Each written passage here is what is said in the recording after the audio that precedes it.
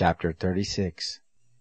It happened in the 4th year of Jehoiakim, the son of Josiah, king of Judah, that this word came to Jeremiah from the Lord, saying, Take a scroll of a book, and write therein all the words that I have spoken to you against Israel, and against Judah, and against all the nations, from the day I spoke to you, from the days of Josiah even to this day.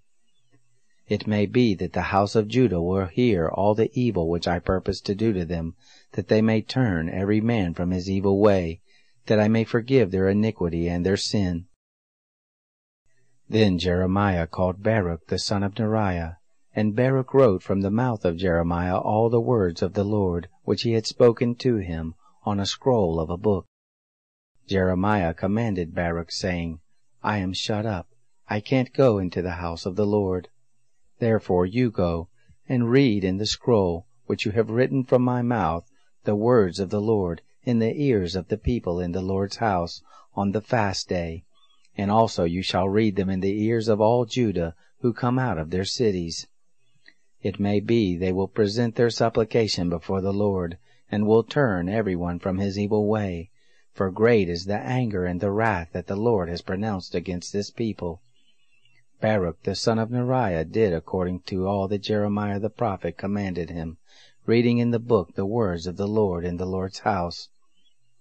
Now it happened in the 5th year of Jehoiakim, the son of Josiah, king of Judah, in the 9th month, that all the people in Jerusalem, and all the people who came from the cities of Judah to Jerusalem, proclaimed a fast before the Lord.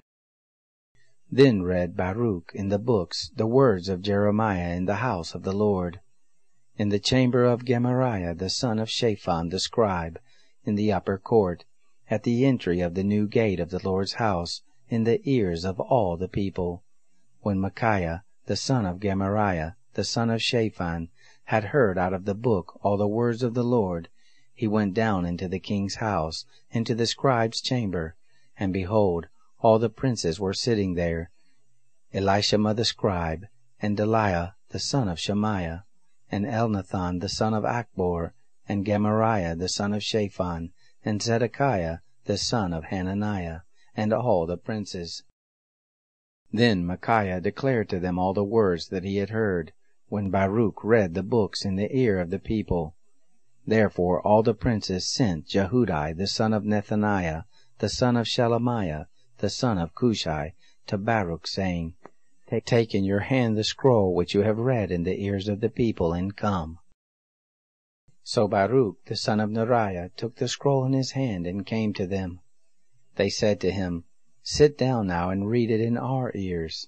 So Baruch read it in their ears. Now it happened, when they had heard all the words, they turned in fear one toward another, and said to Baruch, We will surely tell the king of all these words. They asked Baruch, saying, Tell us now, how did you write all these words at his mouth?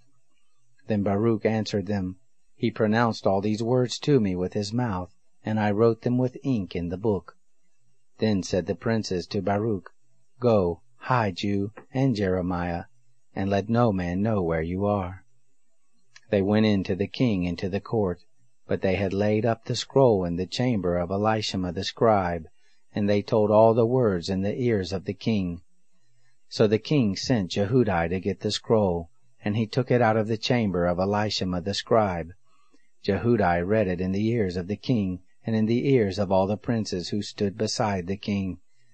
Now the king was sitting in the winter house in the 9th month, and there was a fire in the brazier burning before him. It happened, when Jehudi had read 3 or 4 leaves, that the king cut it with the penknife, and cast it into the fire that was in the brazier, until all the scroll was consumed in the fire that was in the brazier. They were not afraid, nor tore their garments, neither the king nor any of his servants who heard all these words.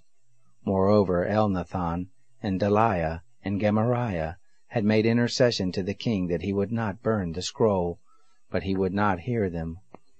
The king commanded Jerahmeel, the king's son, and Seraiah the son of Azriel, and Shelemiah the son of Abdeel, to take Baruch the scribe, and Jeremiah the prophet, but the Lord hid them.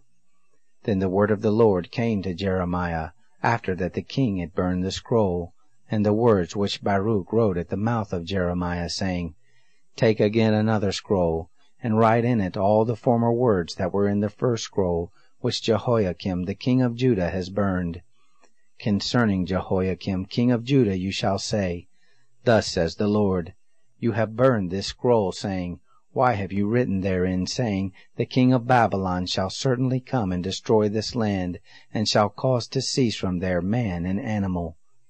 Therefore thus says the Lord concerning Jehoiakim king of Judah, He shall have none to sit on the throne of David, and his dead body shall be cast out in the day to the heat, and in the night to the frost. I will punish him and his seed and his servants for their iniquity, and I will bring on them, and on the inhabitants of Jerusalem, and on the men of Judah, all the evil that I have pronounced against them, but they didn't listen.